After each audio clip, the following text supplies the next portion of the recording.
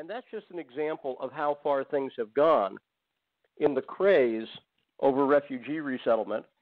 And that brings us up to our next guest. Joining us now is Hilber Nelson. He is the leader of a group called We the People Magic Valley, based in Twin Falls, Idaho. Hilber, how are you doing today? Hi, Lee. It's good to join you.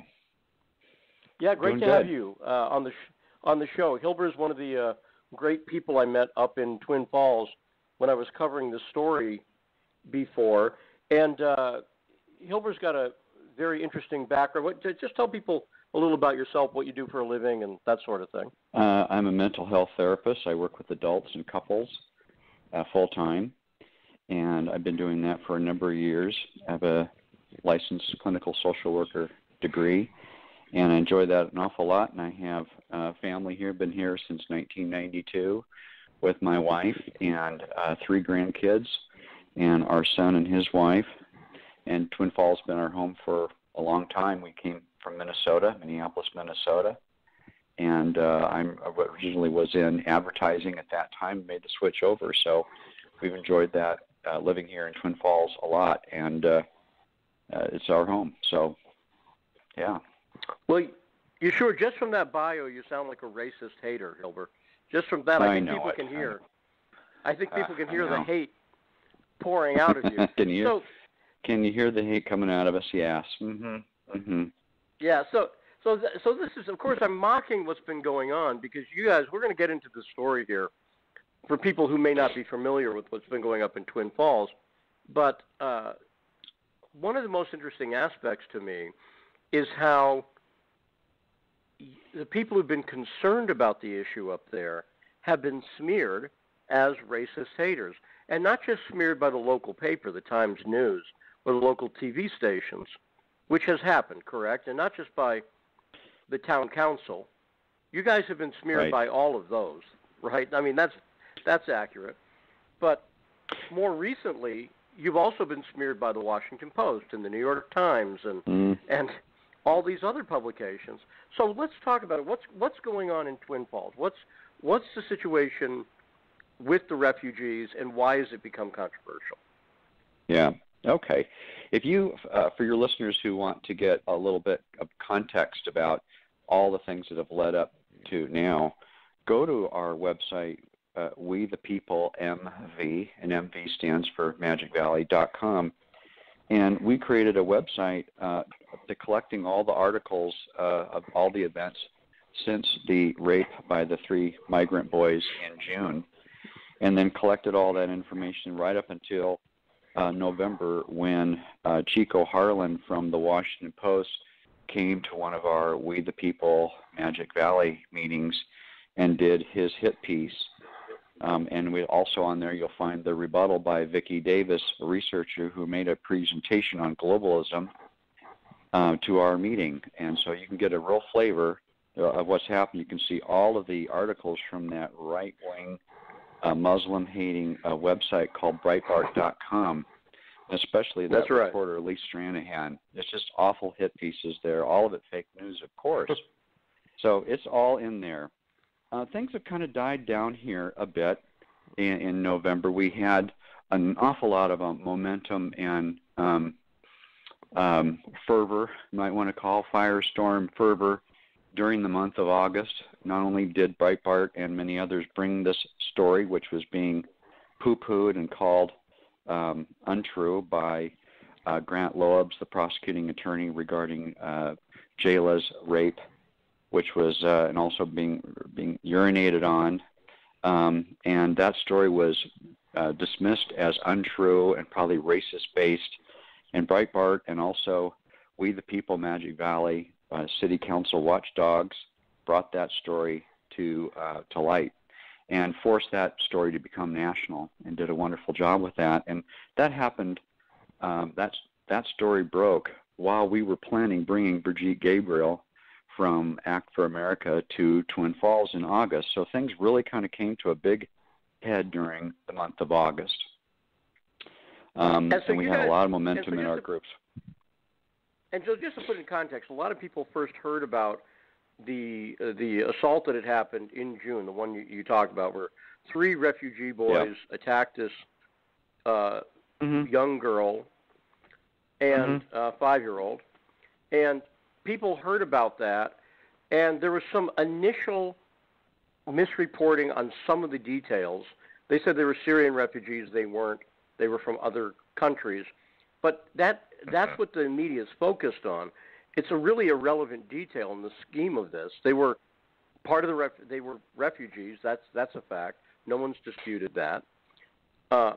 And they tried to make it out because there was one detail wrong in the initial reporting. And you had the former mayor. Yeah. You had the former mayor of Twin Falls.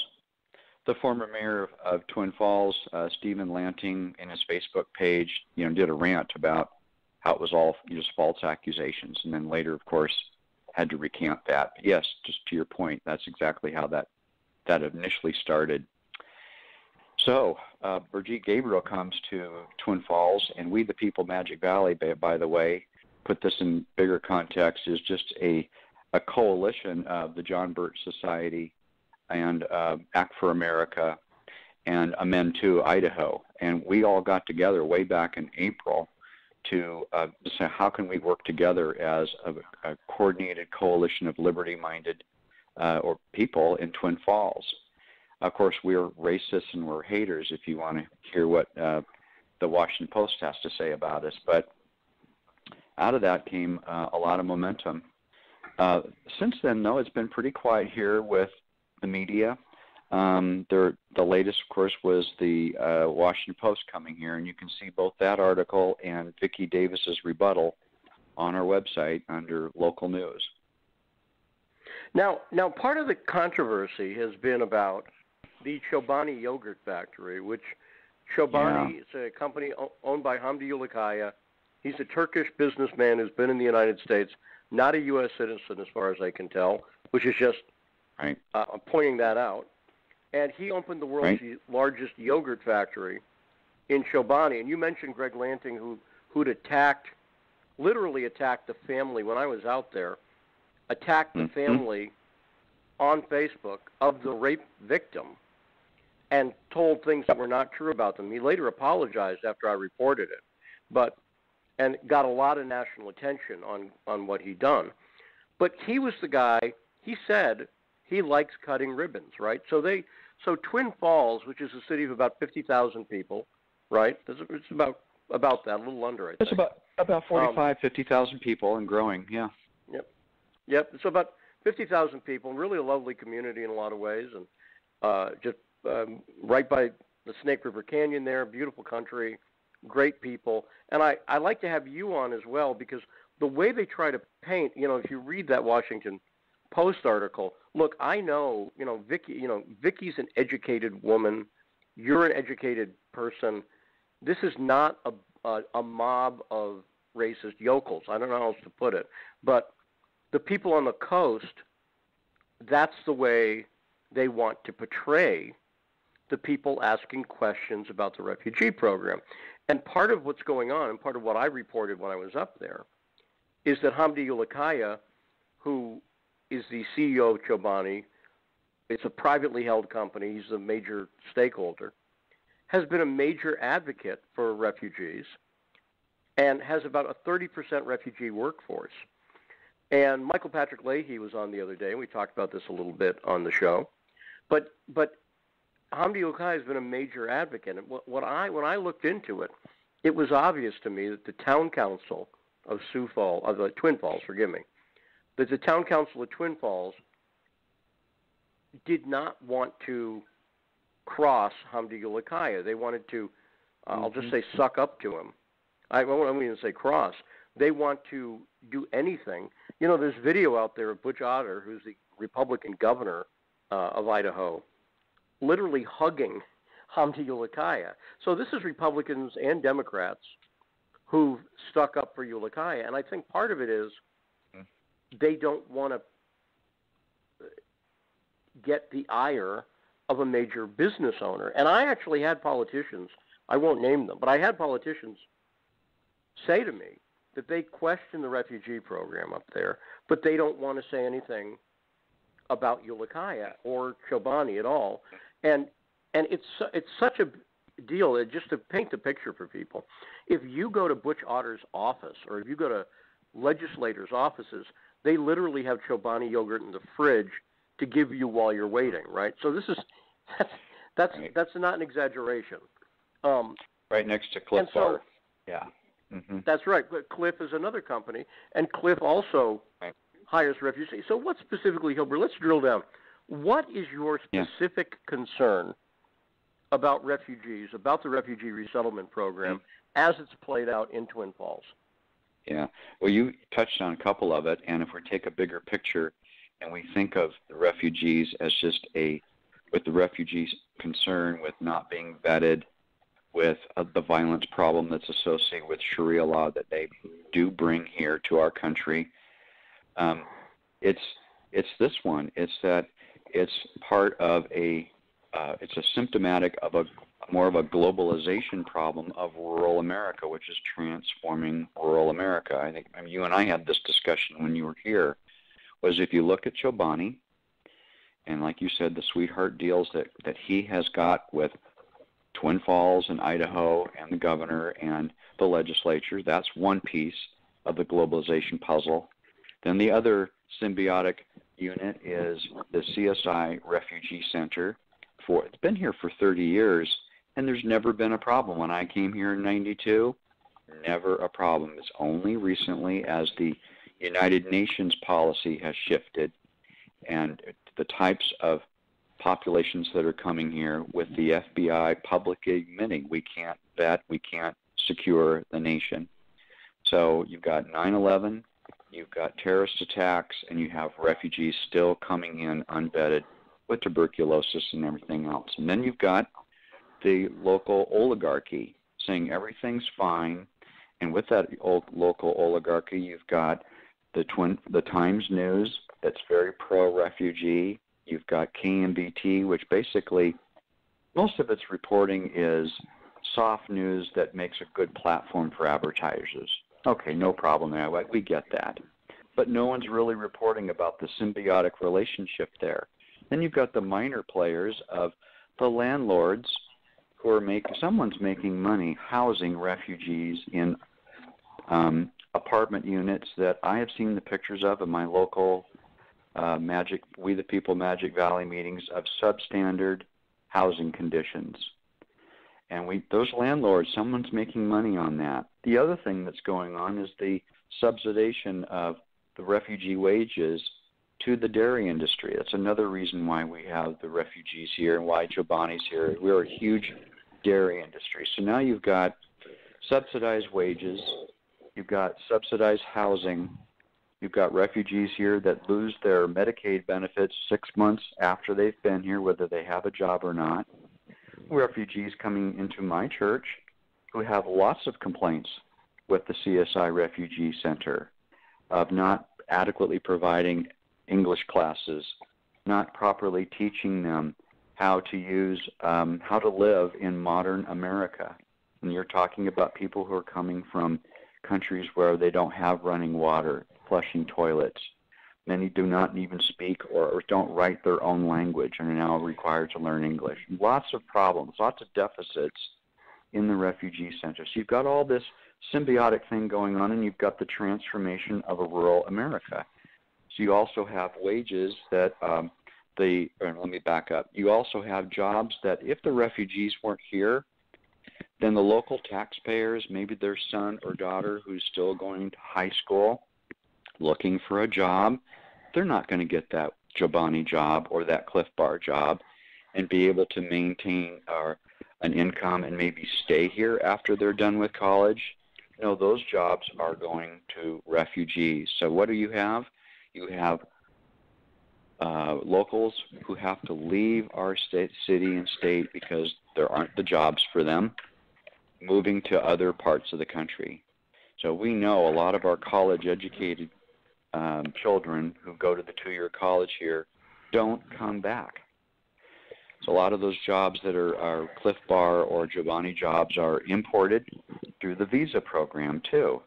So this isn't a win-win for our little local community. This is a win-win for the local oligarchy and for the politicians and for the CSI Refugee Center, which, by the way, to this date has not provided a balance sheet showing costs and profit from the CSI Refugee Center, even though that is public information. And if we could find an attorney with courage to file a suit, we could probably find out who is making what. We don't know. So that's what the big picture here. So we get castigated as anti-refugee, but that's really just symptomatic of what's really going on in a big picture perspective. Well, you mentioned CSI, just so people know, that means the College of Southern Idaho, which is a local community college, basically, there in Twin Falls, right in the heart of Twin Falls. And for people to understand it, I mention that because when people think of a community college, or when they think of any college, you have to understand that it serves multiple purposes in Twin Falls. In other words, it's not just a college. The college is also the center for the, as you mentioned, the Refugee Center is based there.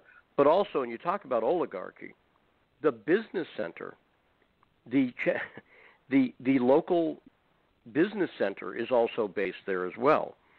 And so there's a symbiotic relationship. There's a lot going on that College of Southern Idaho campus. And when you say they should publicly be accounting, I mean, part of the reason you're saying that is because this is not a private institution. This is a public school that has been kind of converted into serving multiple municipal purposes. And as I saw personally when I was in Twin Falls, the city council, the town council there, is very, very protective of Chobani, and very critical, in particular of your group. When we talk about people being called racist and stuff like that, you've heard that directly from the town council, right? Mm-hmm. Yeah, the folks that our watchdog group, which is we have teams of different kinds of teams in We the People Magic Valley. We have the media, and we have other groups that are doing things with developing legislation that we could talk about, and also the Twin Falls City Council watchdog group that goes down there faithfully every Monday when they have their public meetings and holds them accountable. And they're the ones that brought this to the CSI, or to the Twin Falls City Council about this story, and they just flatly denied knowing anything about it. So yes, that's what we do, and that's what that council's about. Yeah. Go ahead. Well, and it's not just support. It's not just support from the city council. Let me, because you mentioned there are people in town who'd love to get a job at Chobani, and this could be part of the reason why. In a lot of ways, Chobani certainly bills himself as a great employer. Here's a comment about them. This is on Twitter. Great move by Chobani. It's a newspaper article that says Chobani gives parents leave as issue escalates in U.S. election. This came out a few months ago. And here's a tweet by somebody. Mm-hmm. Great move by Chobani. Every parent deserves access to paid family leave. Now, I mention that because the person who made that tweet is a young woman you may have heard of. Her name's Hillary Clinton. And she tweeted that out while she was running for president of the United States. And so when we talk about these connections that Chobani has, one of them is to Clinton Inc. One of them is to not just Hillary Clinton, who has tweeted several times about Chobani, but it's also Bill Clinton and the Clinton Global Initiative, where Hamdi Ulakai has been a featured speaker on stage with Bill Clinton for an hour, right? And Chobani's owner, Hamdi Ulakai, was called into the White House when they were pushing for comprehensive immigration reform. He was personally brought into the White House, was a spokesman with people like Steve Case from AOL. Hamdi Ulakai, who's, again, not a U.S. citizen, was promoting a change in U.S. policy on immigration. Not just that, but he's also tightly connected with Chuck Schumer, who's about to be the next Senate minority. Forgive me. I had a nightmare there, Hilber, for 1 second that the Democrats were trying. Forgive me. Just a brief flash of a nightmare. Yeah, take a couple of deep breaths. Yeah. I have to. Hang on. That's good. You're a therapist, so you'll help me through this. Yeah, this is a therapeutic. We're having a therapeutic moment right now on air. Here we go.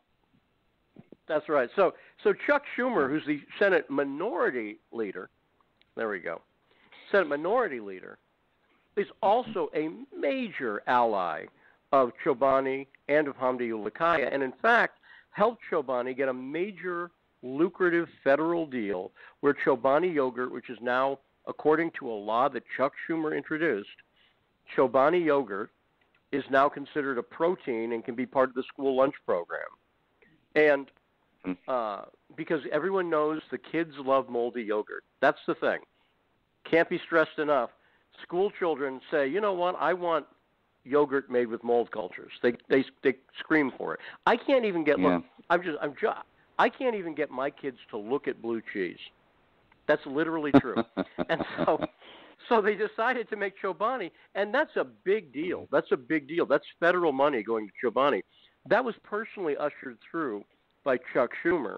So I think one of the things that I noticed when I was in Twin Falls is your group, which is, and I complimented on you guys on it when I was there. I think you guys are a great example of how local citizens can organize and make a difference. I came into the story, I would consider it late. The assault happened in June. You guys have been talking about the refugee issue for a while. I didn't get into the story until, I want to say September or October, I forget. September? I think it was September. You came in September. Weren't you there with, were you there when Brigitte Gabriel came in August? Or was it after? I came right before Brigitte Gabriel spoke. She came and spoke August 4th. Okay, so I was there because I was there a long time. So I was. Yeah, you were. I was there a long time. Yeah, so you were. I was there in August and September, and and I really love Twin Falls and I love the people. But part of the reason I love it is people like Hilber and the other people I can name them, Vicky and Terry and all the other, and Heather and Tully and her kids, Jesse and everybody else. The people at Twin Falls are great, and you guys have done, in particular, a phenomenal job on a local level of staying organized. As you say, you have people who show up to that city council meeting every single week. They have one every week. Yeah. And you have people there monitoring it. But I don't think you guys, and tell me if I'm wrong in this, I don't think you guys knew the hurricane that you were stepping into when you got into this issue. You got the most powerful people in the world, the Clintons, Chuck Schumer, on the other side of this issue, and I think that's why the big media has focused on you guys. Does that make sense? In other words, I think there's a pretty clear connection to major power here. Yeah, definitely. And when you look at the Chobani yogurt with its ties to the Clinton Initiative, and you know more about the Clinton Initiative, it is, the best word I can come up with is globalism. And this is why I had Vicki Davis come and speak to our group, because what is being hailed as being inclusive, being tolerant, multiculturalism, these are sort of the strategies by which the globalists will push this kind of idea, saying that, refugees coming in here to our country, even with the policy as it is, if you are to criticize this, you're not being inclusive, you're being a hater. So the globalism will use these buzzwords, giving you a feel like we're all in this together. But what's really going on is what you just mentioned, is there's sweetheart deals. There's this symbiotic relationship between international corporations making deals with politicians who are monetizing their positions as public servants and making special deals. That then comes down from on high down into the local level, and our local city council sees money being brought into their community through these globalistic efforts. And now you've got Chobani yogurt selling Greek yogurt as a nutritional special deal, special thing with them. But what are they doing? They're using refugee labor. The local taxpayers didn't get any sweetheart deals over that. Where's our cut? And we are the one who are paying the spillover costs for the extra health care, We're ones paying for the Medicaid bill. We get the bill, and the globalists and the politicians get the benefits. None of this is presented to us, though, of course, because if you have any criticisms about this and speak about national security concerns, they just then throw labels at you, and if you report it, you're fake news. This is how the system works. No, that's right. We're talking to Hilber Nelson, who's the leader of We the People Magic Valley in Twin Falls, Idaho. We're talking about the refugee resettlement issue. If you want to get in on the conversation, the number to call, 619-924-0786. That number again, 619-924-0786. Now, Hilber, one of the things you touched on that I think is very interesting is you deal with people who are actual refugees. And I think that, interestingly enough, a lot of the media has focused on defending, and I'm talking about the big media, New York Times, Washington Post. They focused on basically defending Hamdi Ulukaya. That's the person who they defend. But they don't talk about the impact on the actual refugees themselves. And one of the things I noticed, we talk about those city council meetings, I went to about 6 of them. I did not see a single refugee at any of those meetings. Not one. Mm-hmm. Didn't see a single refugee at any of those meetings. And I think and part also, of the concern... did you see the leader of the Advocates for Refugees there either? There's No, never saw. Pro-refugee group, and they hailed themselves as pro-refugees, and I don't think you saw them there either. Mm-hmm. No, I didn't, and I just point that out because this is not a situation where the refugees... I'll tell you who I did see. I did see some refugees there who were in police uniforms, but those are refugees from about 20 years ago. Does that make sense? In other words, you have... You talked about the difference in the refugee program, the way it's changed in the past few years. You've had refugees. This refugee program is about 40 years old in Twin Falls, but the difference was the people who were coming in. I think we ate dinner. I've shopped at a shop by a refugee from, I believe, Vietnam. It was an Asian country. You've got Cambodian or Vietnamese refugees. I don't remember if it was Vietnam or Cambodia. But I've been there, and they assimilated in. The problem with the new group of refugees, and correct me if I'm wrong, is that there's no even attempt at assimilation, which is why when you go out to the local grocery store, you see people in full burqas, for instance. And that's a sign. That's not the e pluribus unum, mindset, right? That's not what e pluribus unum is about. E pluribus unum is about you come to this country and we're all Americans.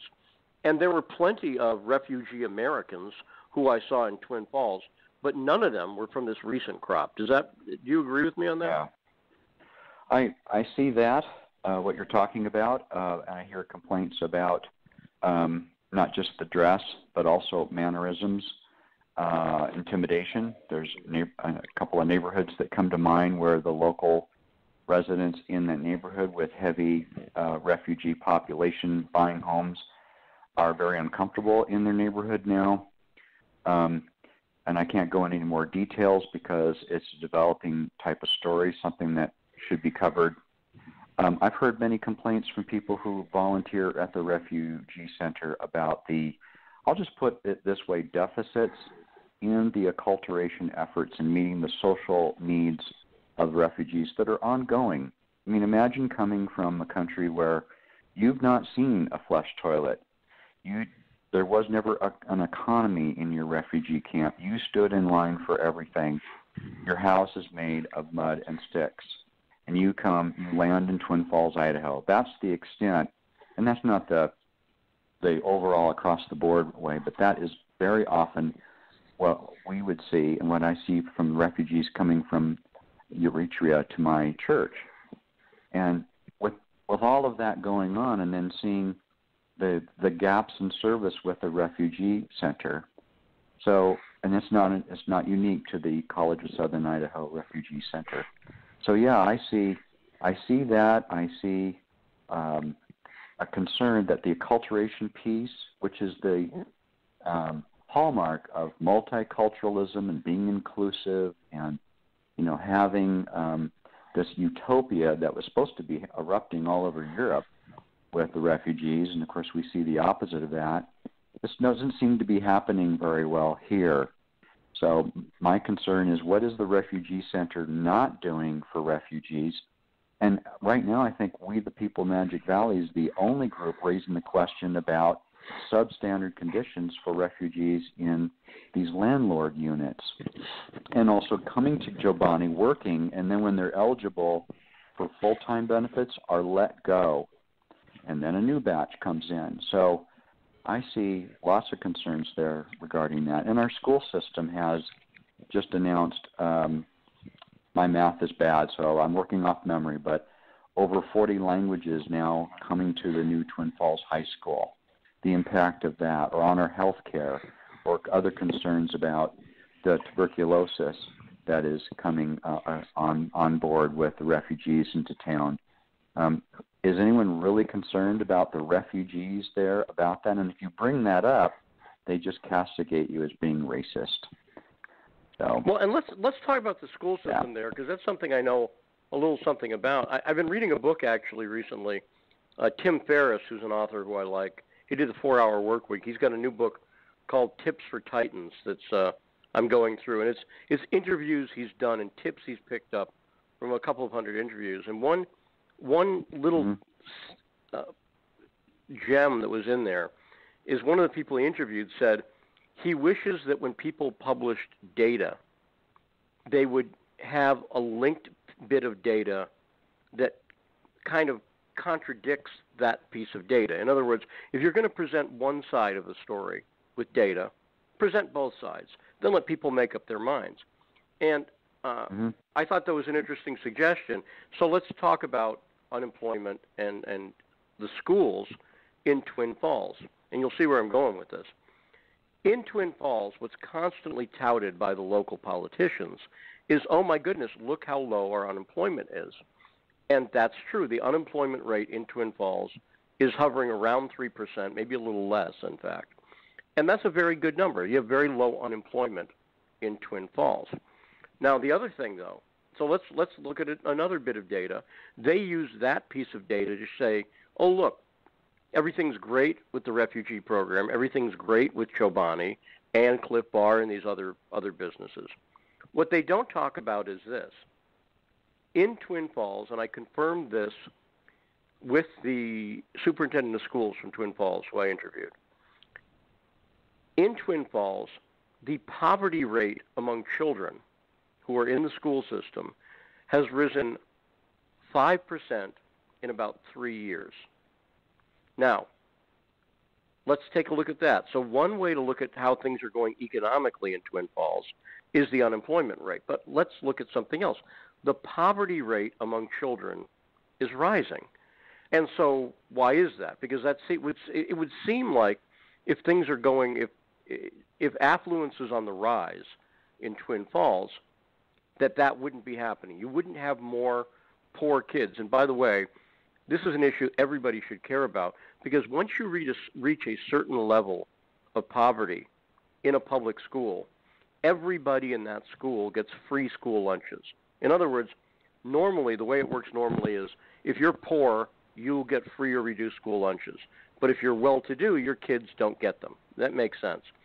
But once you reach a certain threshold, I think it's 60%, but it may be 40. I'm not looking at my notes, so I forget what it is. But once you reach a certain threshold, everybody gets free school lunches. And so now you've got about a half dozen or more schools in Twin Falls where everybody's getting free school lunches. And by the way, who pays the bills? It's not just Idahoans. It's everybody, because that's federal government picks up that money. And if it's happening in Twin Falls, it's happening across the country. That's the point I'm making. It's federal money, and it's happening all over the place. So when you see statistics like that, they don't want to, again, this is what the city council does not want to talk about. is what's happening with the poverty. So when you talk to the refugees, I'm very curious, what else are they telling you? What's the voices of the refugees that nobody's talking about in the media? Mm-hmm. I don't know what else they're doing. I can tell you that with the schools here, I happen to have information from some of the outlying schools about the numbers of poor students coming into the school system, absolutely dependent on the lunch program, and the teachers are overwhelmed with, this is a side issue, but it points to it, Common Core is causing a lot of trouble with the students and the increased homework. And these are students who have to go after school and work, and they have the increased homework issue going on with that. So we have not only just in Twin Falls proper problems with poverty, but you also have it on the outlying areas. And these are the outlying areas where the dairy industry is located, and that's the dairy industry that Chobani is needing. I mean, there's one main reason why Chobani's here, and that is because we're one of the largest dairy production areas in the country. So again, that kind of points to that symbiotic place where you have an international company making a lot of money, and you have the politicians benefiting as public servants making those deals, but you have the local population who services that company not getting the benefits from that. So that's a good point that you made, Lee, about the poverty. Right? I've never heard that here by the Times News. I've never seen that reported. I keep hearing exactly what you said about the unemployment rate, how great it is. And I just researched that that's what the Washington Post also focused on, making it sound like there's really no refugee issue. That's exactly right. And the thing I keep calling for here is let's just present both sides, right? In other words, if the city council wants to make the case that Chobani has brought benefits to Twin Falls, I'm open to that argument. Does that make sense? In other words, I'm not going to come in and say no, it's all downsides. There's no possible upside to Chobani being part of the community. There's nothing good about it. I don't take that view. I'm pro-business, and I believe that there are some upsides, but I also believe that there's some downsides. And I think if you present both sides, you let people make up their mind, and they go, on balance, is this good or bad? I don't know. Are there things that we can tweak to make it better for everybody? Maybe there are. But this is what's so disturbing to me about the way, and Twin Falls is a perfect example, but it happens all over the country. They don't want to, the media does not want to present both sides of the issue. They just want to present what fits their ideological narrative. And right.